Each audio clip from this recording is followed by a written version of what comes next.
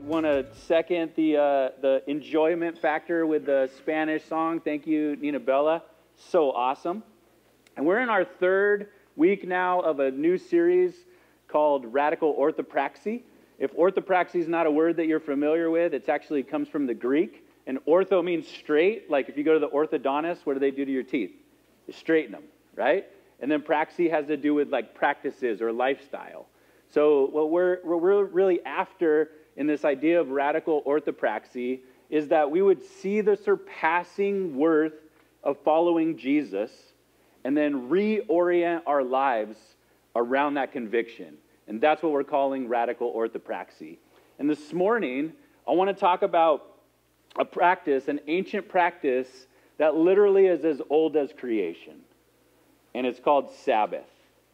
And so when we think about Sabbath, we think about something that God actually designed. And if God designed it, then it never goes away.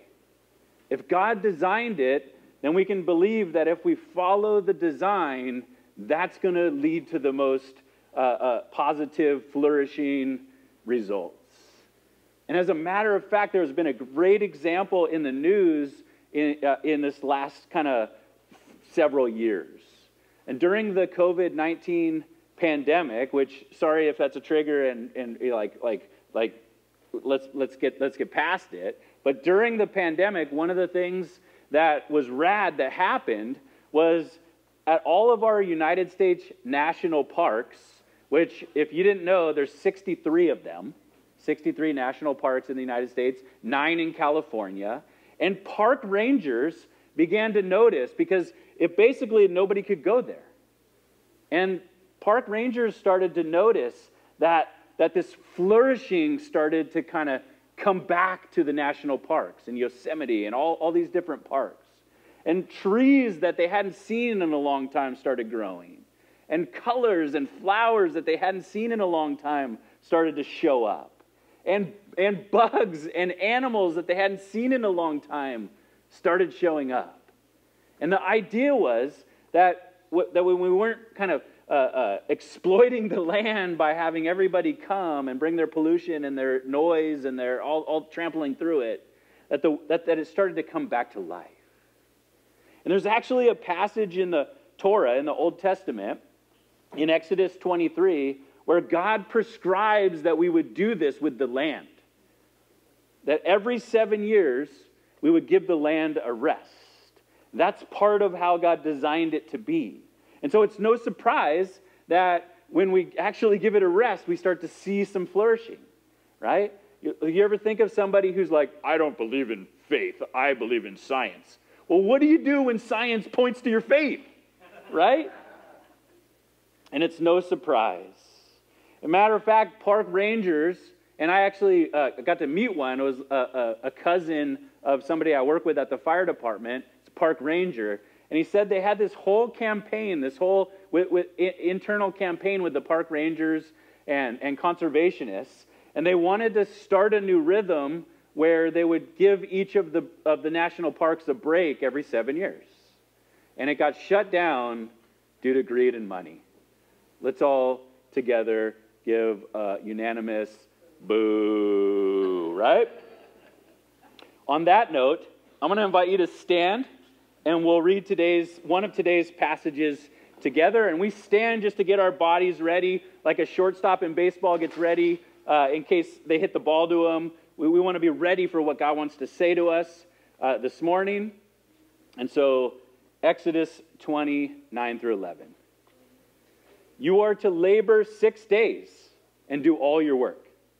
But the seventh day is a Sabbath to the Lord your God. You must not do any work. You, your son or daughter, your male or female servant, your livestock, or the resident alien who is within your city gates. For the Lord made the heavens and the earth, the sea, and everything in it. He made them in 6 days, and then he rested on the seventh day. Therefore the Lord blessed the Sabbath day and declared it holy. This is God's word, and you may be seated. So just like God designed the land to flourish, if we would obey him and give the land rest, then the land will flourish. And just like that's true, we believe that's true for us as humans. That God designed us to live in this rhythm of work hard 6 days and rest on the seventh day. And if we think we know better, if we choose not to follow the design, then we're kind of like some of the firefighters that I work with, that they go and they buy a really like $70,000 truck, and this truck has been designed with expert technology, expert engineers, and then these firefighters go to Pep Boys or whatever on Amazon. They start ordering a new suspension. They start ordering bigger tires. And they start changing everything from the way it's designed. And then they have the audacity to come in around the coffee table and complain about how their car's having all kinds of problems. And they're not getting the gas mileage that Ford told them they were going to get because you're not following the design. And just like that, we're supposed to Shabbat. And that's the Hebrew word, Shabbat. And it comes from a root word, shin bet tav in Hebrew. And it literally means to cease, or to end, like the end of a day, or to rest. And the word Shabbat, which we translate as Sabbath, it literally means he rested. Because God made everything that he made in 6 days, and on the seventh day, he rested. And so here's the question that we might ask ourselves today. Should we still keep the Sabbath? Should we still keep the Sabbath? And I would say, here are two interpretive thoughts that I want to lay before you. The first is, just like we see the national parks flourishing when we follow God's design and we rest, we should expect that if we would follow in this Sabbath rhythm, we would flourish. It would be good for us. It's a gift from God, designed into creation, that if we would obey it, we would get the best results possible. You want to live the best life possible? Well, God tells you how. And it includes Shabbat, or Sabbath. And Jesus actually prescribed Sabbath to us. So it is actually a New Testament follow-up. It's not done away with. And Jesus prescribes it actually as a gift from God for us. And we're going to talk about that in a little while. But the question, should we keep the Sabbath? I would just start here with a confession. In my Sabbath journey, I used to think, not that long ago actually, I used to believe that Sabbath was just an Old Testament thing. Anybody else? Yeah, Sabbath is like an Old Testament thing. But now, I've kind of transitioned to, wow, I think I should keep the Sabbath. And then, more recently, I really want to keep the Sabbath. And that's as far as I've gotten, consistently. So we can all, one more time, say together, boo, right? But here are some of my excuses. I am super busy, right? I work for the fire department. That's 56 hours a week, just my regular, and then force hires and overtimes and all those things. And then I have a family, and I have this, and I have all the other things that I do. I am super busy. Also, I have ADHD, like super bad. I don't know if you've ever noticed, but like if a squirrel ran through here, distracted, okay? And so I just don't love the idea of like slowing down. It's not comfortable for me. And my work schedule at the fire department is weird because it runs on a 9-day work cycle, not a 7-day. So that means I never have every Tuesday off, or every Wednesday off, or every Monday off. So that makes it hard to go, oh, Saturday will be my Sabbath. Well, what do I do when I got to show up at the fire department? That being said, I also went and had a shoulder surgery and was off for a whole year. And I didn't keep the Sabbath. And so, like many of you probably know, sometimes the excuses that we're giving are not the total story or all the reasons or the real reason. And I found that to be true. That's my confession. That's my confession before the Lord. And that's my confession to you guys. But I would tell you this, I am more committed than ever to figure out how to keep Sabbath. And I want to invite you guys to begin this journey with me. So if you're like, I haven't been doing it, I'm busy, all the excuses, welcome to the club. We're all in this together. I think we can figure it out together. And the main thing I want us to see is, it's so good for us if we would do it, right? So the very reason why we find it difficult is probably a lot of the exact same reasons why we should really figure out how to do it, because it would be so good for us. And the number one excuse worldwide throughout history, the number one excuse for this for us to not do it, we'll all say it together, we're too busy. We're too busy. The Chinese character for busy actually comes from two words, heart and death. And if you know anything about Chinese medicine, they're pretty far advanced as far as Western in the idea of natural remedy. See, in our Western culture, what do we do with busyness? We give you a day planner. We take you to a Stephen Covey class to be more effective, right? We invent the light bulb so you can keep the factory open all day long. We figure out TiVo so that you won't miss your shows. You can get to it when you get to it. We change church schedules, right? We have church on Friday, Saturday, and whenever you can make it, we'll come. Or just do it online during the week, right? And if all that doesn't work, you could go to 7-Eleven, you get a 5-hour energy drink. You could just keep going. And the Chinese have figured out from this ancient practice that leads to heart death. And the American Medical Society agrees, busyness, rush, hurry, anxiety, these things, not sleeping, not resting, these things lead and contribute to things like cancer and heart disease. All because we don't want to obey the Lord when he simply tells us, no, you need to rest. Thomas Merton observed that the most pervasive form of violence in the modern world is busyness. Not drugs, not guns, but busyness. And it just makes sense, right? Busyness is literally, it's a silent killer.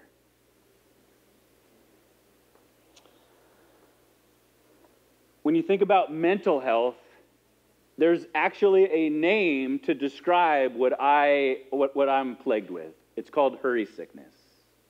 And experts are saying that you can actually have hurry sickness. And I would describe hurry sickness as when you feel like you're so busy, it's the condition of feeling perpetually busy and finding it difficult to unplug and be present. So literally, I won't have anything on my schedule. I will go to the beach and walk with my dog and my family, and I have a hard time just being present and not feeling these anxiety things like you should be doing something else. Hurry up and get back to the car so you could get back home and be productive, right?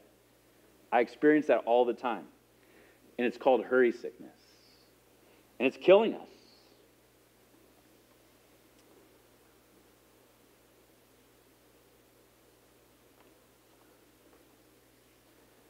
Mark Twain said that busyness is like the weather. Everyone complains about it, but no one does anything about it. And Sabbath is one of the ways that we can do something about it. And Mark Buchanan, am I off here? There you go. Mark Buchanan in his book, The Rest of God, said, the golden rule for the Sabbath is to cease from what is necessary and to embrace what gives life. See, that's the way that we live in our Western culture. I just need to. It's all necessary. And he's saying that's all fine and good 6 days. But on the seventh day, you need to stop and rest and embrace what gives life. And the Sabbath, we'll find, is actually more than just a rest issue. The Sabbath is a trust issue. Trusting God. The reason why I can't stop is because I don't trust that if I stop, everything won't fall apart. That God's got me. That God is still at work even when I'm resting. So Sabbath actually requires us to surrender. Sabbath is a weekly surrender to God. Surrender requires trust, doesn't it? Or desperation, right? Like when I got my shoulder surgery, I had to surrender and actually sign away, surrender that they would put me asleep and they would do what they needed to do. I needed to surrender to that. There's so many ways that we surrender, or desperation. My shoulder got so bad I didn't have another choice, right? And Sabbath needs to be like this. We surrender ourselves to God. Or for some of us, we get so burnt out that we have to check out, right? We wait too long, and now it's desperation. But we're all going to need rest. Why not add it into our life as a normal, healthy rhythm is the idea. Ken Shigematsu says this: the truth is that we may be busy because we feel a need to validate our worth. Sabbath gives us a chance to step off the hamster wheel and listen to the voice that tells us we are beloved by God. How many of you need to hear that this morning? The Sabbath heals us from our compulsion to measure ourselves by what we accomplish, who we know, and the influence we have. Sorry, influencers. And Sabbath enables us to define ourselves less by our achievements and more as beloved daughters and sons of God, as we become more aware of how much we are cherished as God's children.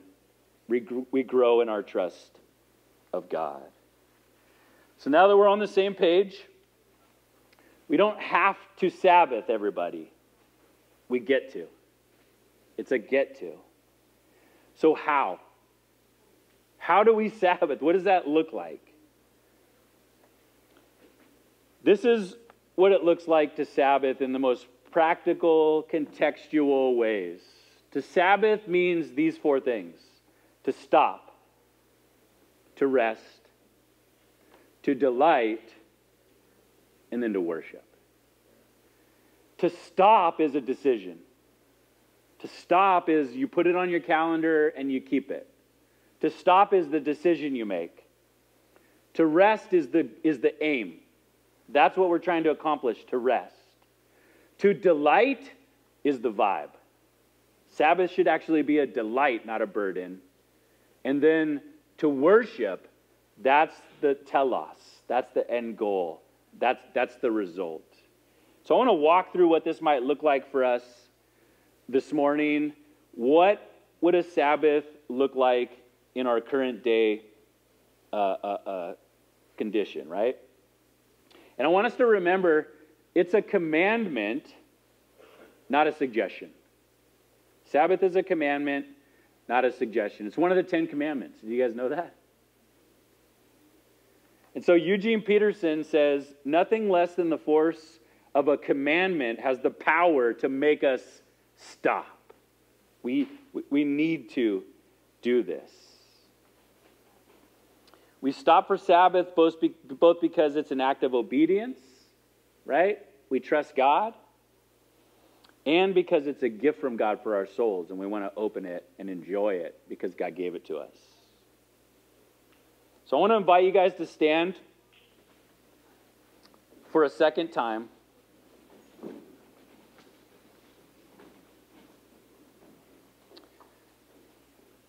And I want you to listen to two words of advice from some great authors, and then one more picture.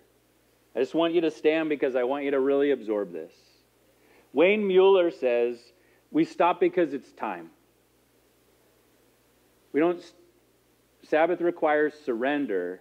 If we only stop when we're finished, our emails, our projects. We will never stop because we're never completely done. I just got to get this one more thing done, right? That's so me. It never happens. Walter Brueggemann says, in our own contemporary context of the rat race, of anxiety, the celebration of Sabbath is an act of both resistance and an alternative. It is resistance because it is a visible insistence that our lives are not defined by our production or our consumption of all that the world is trying to sell us. So punk rock, right? It's a resistance against the way of life. And then we hear Jesus' words in Mark 2, 23 through 28. On the Sabbath, he was going through the grain fields, and his disciples began to make their way, picking some heads of grain. And the Pharisees said to him, "Look, why are they doing what is not lawful on the Sabbath?"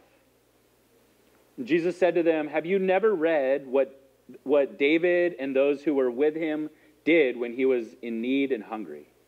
How he entered the house of God in the time of Abiathar, the high priest, and ate the bread of the presence, which is not lawful for anyone to eat except the priests. And also he gave some to his companions. Then he told them the Sabbath was made for man, and not man for the Sabbath. So then, the Son of Man is Lord even of the Sabbath." You may be seated. So let me ask you guys a question. When you read this passage, Jesus is accused of doing what is unlawful on the Sabbath. How many of you guys think that Jesus broke the Torah rules on the Sabbath? Sounds like that, though, doesn't it? Some of you just aren't bold enough to say it. Well, here's what's really going on. In the Hebrew scriptures, the Hebrews would call their scriptures the Tanakh, right? And if you're familiar with Hebrew, usually it'll just be the consonant letters, which is T, N, K, and the vowels would actually not even be there. We add those later. So TNK is an acronym, and it stands for Torah, which is the law, or the Pentateuch. It's the first 5 books of the Bible. The Old Testament scriptures that Jesus followed was Torah. Nevi'im, which is the prophets. Have you ever heard Jesus talk about the law and the prophets? He's talking about the Tanakh, right? He would have said the Torah and the Nevi'im. And then the Ketuvim is the writings. And that encompasses all of the Old Testament, the Hebrew scriptures. Now, Jesus never broke from Tanakh. Jesus never broke from Torah. But what happened is the Hebrew leaders over time added more and more interpretations and rules. And so Jesus never broke the Sabbath. What he did, not the Tanakh Sabbath, he only broke what these rulers and leaders had kind of added to it. And so when they're accusing him of breaking Sabbath, he's not really breaking Sabbath. He's keeping Sabbath, and then he's reinterpreting it for them. You guys got Sabbath all wrong. Sabbath is not supposed to be a burden. It's supposed to be a gift. It's supposed to be life-giving. Literally, when you think about David, he's out and his people are starving to death. And what if they had kept the rule? Oh, there's bread, but you're not supposed to eat that bread. Let's let them die? That's crazy, right? We all see that? But the Pharisees don't see that. And so Jesus is using this as an analogy. And the whole point is that Sabbath is supposed to be a gift from God. It's supposed to be rest that leads to delight, that restores your soul and leads to worship.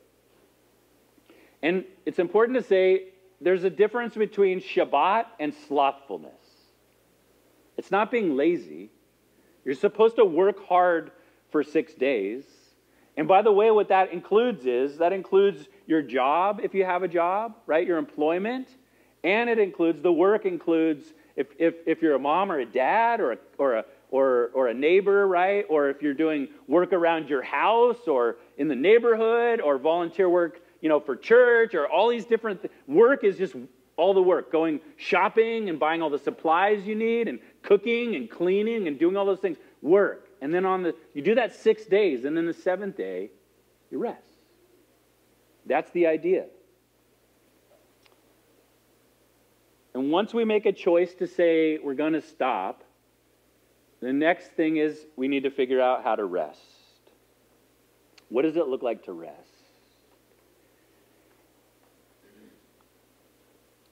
Rabbi Abraham Heschel, which is one of the leading Jewish scholars in the 20th century, he calls Sabbath a sanctuary in time. Each week is a sanctuary in time. A time to be with God. A time of a sanctuary is like a special dwelling place to be with God. It's set apart, right, in time on the seventh day. He says, in keeping Sabbath, we express our love for God by trusting that He will provide for us even while we're resting. Check this out. Eugene Peterson, I already mentioned him, but he brings up this idea that in the Hebrew Scriptures, in the book of Genesis, and in our Scriptures, when you look at the way God created things, a day begins in the evening. When does your day begin? In the morning. Like some of you are like 5 a.m., some of you are like 10 a.m., whatever, but it's like the morning, right? Isn't this interesting that the Bible actually describes a day? There was an evening and there was a morning in that progression. Evening came and then morning. Evening came and then morning. And then on the last one, God saw all that He had made, and it was very good. Indeed, every evening came and then morning. And then it says, the next line, it says, so the heavens and the earth and everything in them were completed in that rhythm. And on the seventh day, God had completed His work, all that He had done, and He rested on the seventh day from all His work that He had done. And God blessed the seventh day and declared it holy, for on it He rested from all His work of creation. And so Eugene Peterson suggests that the day that God created, the design, began with supper. It began with a meal with friends and family. And then the very next thing would have been slumber, to sleep. And then you would wake up in the morning to a day that God has already been at work in. And you would wake up to partner with God in what He's already doing. Imagine if we lived with that vibe. Imagine if we lived with that attitude. Like God's been at work all day. You get to work, you wake up, you get to work, and you just check in with God like, okay, where are we at? Like, I want to enter in now. I'm just partnering with. I'm not the one in charge. You're in charge. All the stress is not on me, right? All the anxiety is not on me. It's all on you. Just waking up to this. And that is the way God intended our hearts to live. That's what our endocrine system is supposed to be experiencing, not all the stress and anxiety and cortisol and all of those things. And so this idea of Shabbat. Now, what does it look like? What does it look like for us to actually rest? What would soul rest look like for you? That's a question.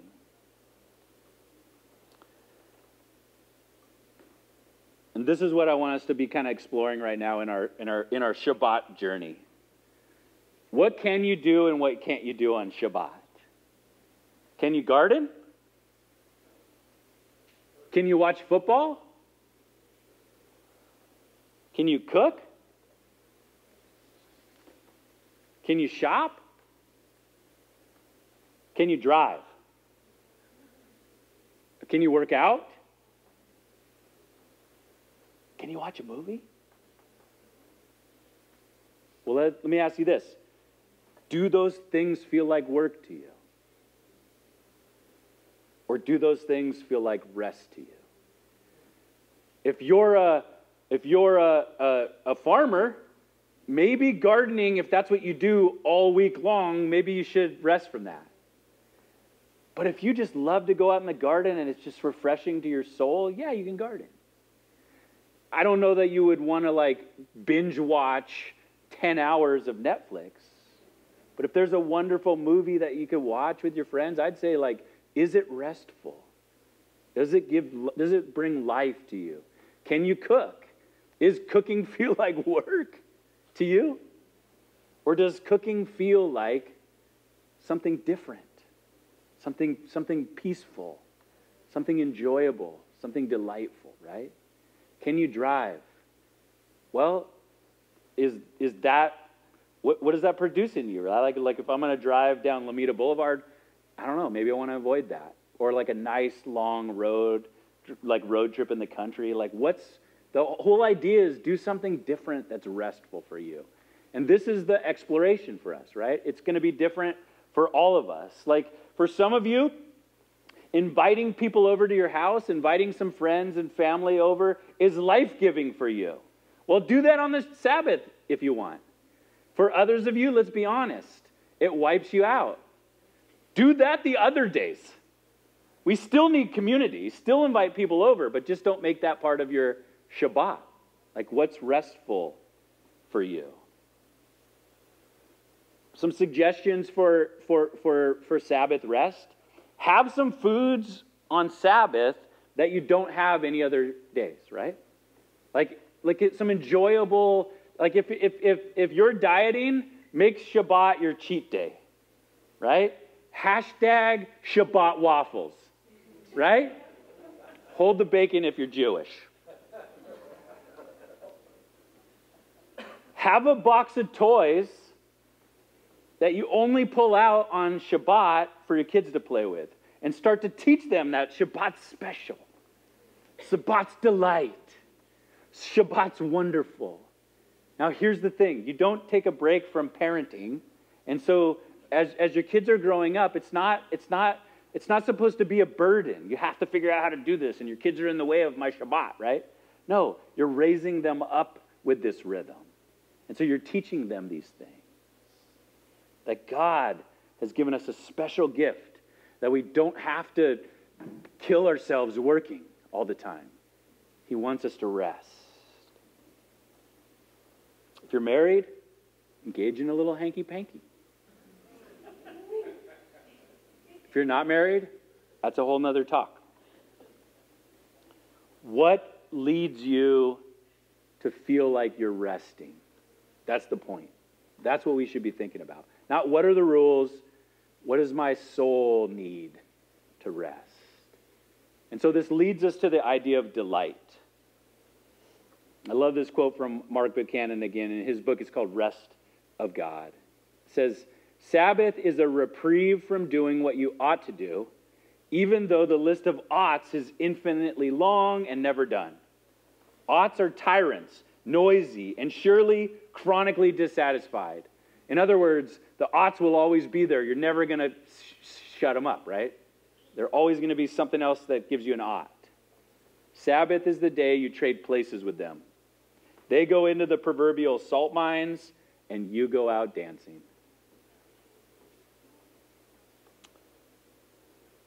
General rule of Shabbat is do some different things than you do all the other days. Make Shabbat a delight. It should be the day of the week you most look forward to. It's a gift from God. Again, make it a cheat day if you're dieting, right? Learn to see Shabbat as a gift for your soul. And now we're going to get to the telos, worship. We stop, we rest, we delight, and then one of the main benefits of a proper Sabbath should be true worship. True worship is when our hearts are responding to the goodness of God. Now think about this in reverse engineering style. When you're super busy, someone's bugging you, you just drove through traffic, you showed up late to work, right? You got a whole list of things to do and not enough time to do it. And then you walk into a space. How are you walking into that space? Like an anxious presence, right? Are you able to worship? Are you able to give the people that are present there with you your best you? Probably not. I can't. And so what Sabbath does, it allows us to stop and to rest and to delight and to reset ourselves for the next week, for the 6 days of work. An analogy that I would maybe use is think of somebody who's playing a guitar. You ever seen somebody play a guitar, and what do they do before they play their guitar up on the stage? They tune their guitar, right? And they spend time tuning their guitar so that when they get on stage, they can play the proper song. Sabbath is a way for us to tune our hearts so that when we live the rest of our lives, it's worship. Another analogy would be an axe. I like this one as a firefighter, right? It makes sense to take time to sharpen your axe before you just go to work chopping down something, right? And I just thought about it, like a guitar is also called an axe. Is that why? Don, do you know? Is a guitar called an axe because you tune it and then it is, right? I was today years old when I figured that out. Right? And so the idea here is that Sabbath is a time for us to tune into worship. We don't force ourselves to be worshipers. We stop, figure out what does this day look like as a rest day. Make it a delight, and then trust God to do that work in your soul, where by the end of the day and into the week, you're starting off as a worshiper. That's worship. And I want to ask the worship team to come back up. And the Jewish tradition, Shabbat, would include a service in the synagogue, or what we do here as like church service. So they would have a day, they would stop. If you're Jewish, they'd stop. They would rest. They would delight. They would show up to synagogue, and they would do it together. And we follow that tradition in our Christian tradition. Coming to church is a time where we stop, and we come here to rest, to be instructed, to be trained, right? To be encouraged, uplifted, and to retune our hearts towards worship. And when we're here, we might not come here ready to worship. Maybe you did, but you should still come even if you're not ready to worship. And then we go through that process. God, change my heart. Tune my heart like a guitar. Sharpen my heart like an axe. And we may even get to the point where we're singing where we're still not ready. But we still stand up and we sing because he's worth it. And as we're doing that, we're asking God, tune my heart to the rhythm of worship. Make me a worshiper again. Prepare me for the week, right? And so I want to do one last thing, and we're going to get into worship. On the back of your sheet, you'll notice there's 3 kind of entry points if you want to start to practice Shabbat. We'll go over those at the end. But before we do that, I want to invite you to stand one more time. I want to read one last passage from Jesus. And it's an invite. It's an invite for each of us to soul rest. So as I read this, I want you to hear this as an invite for Jesus, from Jesus. And after I read this, we're going to enter into a time of worship. And if you want to come forward and kneel at the carpet, you're more than welcome to do that. If you want to head back to the back where Sam is and our prayer team is, during worship, go back and get prayed for. They'd love to pray for you. If you want to just stay where you're at, that's totally fine. But the lights will come down, and we'll go ahead and do that now. And I want you to hear this invite from Jesus and decide whether you want to take him up on this invite. He says, "Come to me, all of you who are weary and burdened, and I will give you rest. Take up my yoke," which is like a rule of life, a way of a rhythm, 6 days of work, One day of rest is part of Jesus' yoke. Take up my yoke and learn from me, because I'm lowly and humble in heart, and you will find rest for your souls. For my yoke is easy and my burden is light.